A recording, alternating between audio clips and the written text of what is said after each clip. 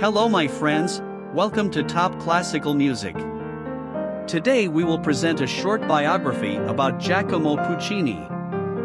Giacomo Puccini stands as one of the most renowned and beloved composers in the history of classical music. Born in Lucca, Italy, on December 22, 1858, Puccini's life was marked by a passionate dedication to his craft and an uncanny ability to evoke deep emotions through his compositions. Puccini's early life was shaped by his family's long-standing musical tradition. He received his first musical training from his uncle, Fortunato Magi, and later studied at the Milan Conservatory under the guidance of some of Italy's finest teachers.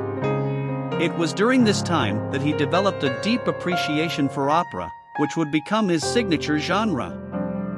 Throughout his career, Puccini composed a series of operas that are now considered masterpieces of the genre. Some of his most famous works include La Bohème, Tosca, Madama Butterfly, and Turandot. His operas are characterized by their lush melodies, powerful arias, and emotionally charged storytelling, often exploring themes of love, tragedy, and human passion.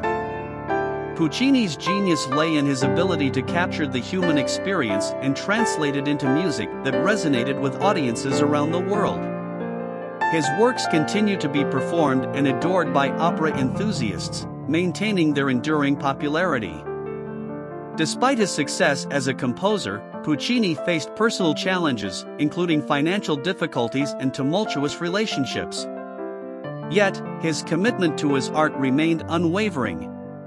His dedication and relentless pursuit of perfection led him to create operas that have stood the test of time. Tragically, Giacomo Puccini's life was cut short when he succumbed to throat cancer on November 29, 1924. However, his legacy endures through the timeless beauty of his music. Well, that's all for today. See you in the next video.